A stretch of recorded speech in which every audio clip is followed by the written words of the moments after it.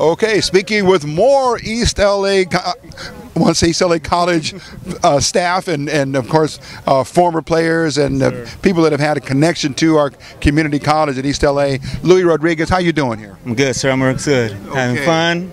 Want to know. Okay. Happy, excited. Let's talk about your involvement here and your role with the Inglewood Blackhawks and Coach Tony Reed. Well, I came in here, came over here from Arizona, and came in at the last minute, and I said, you know what, I want to come out here. I heard it was competitive, felt good right here, so competitive for that outside linebacker, and that's what it looks like right now. It's Mr. Otis, yes, an alumni at ELAC, and myself, and Dwight Hamilton. Okay. Starting linebackers right now. Okay. And your career at ELAC, was that a full 2-year ride there? Yes, sir. Okay. I played there, played in 2000, the year when we went to the bowl game, Kids and Bowls game, and then I sat out 2-3 years, had some little personal problems, came back in 2004, played out there outside linebacker, and then I ended up getting a scholarship out to North Dakota. Okay. Yes, sir. And North Dakota, what position were you playing there? Same one? I was actually playing inside and a little bit outside and inside, but I was actually 240 pounds. Unfortunately, in the 6th game of the season, I suffered a stroke. Oh, my goodness. Okay. Yes, sir. But health-wise now, all recuperated, good to go? Yes, sir. Very healthy? Blessed to God. He gave me the chance to come right back. Yeah, had me paralyzed.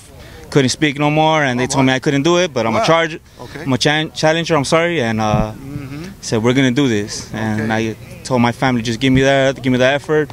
Teammates were saying, hey, don't give up, you love it, and I kept on doing it, and here we are. Okay, into the new season, 5-0, 4 of them were, as they say, exhibition or non-league games, but tonight kicked off the league game #1, and you got a bunch more to go. So your thoughts on this win tonight? Exciting, beautiful. Just like we said, with the dark side, we come here to eat.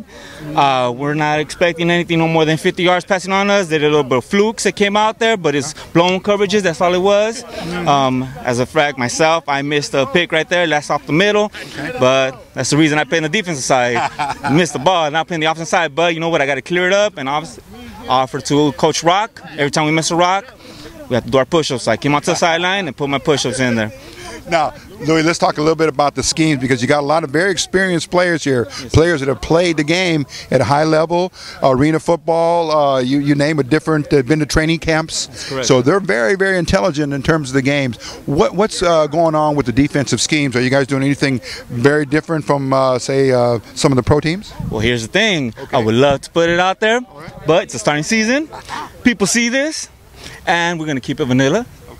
And we're going to excite everybody, give them little surprises. I know my boy Ray, our defensive coordinator, Coach Banks. We got some little secrets out there.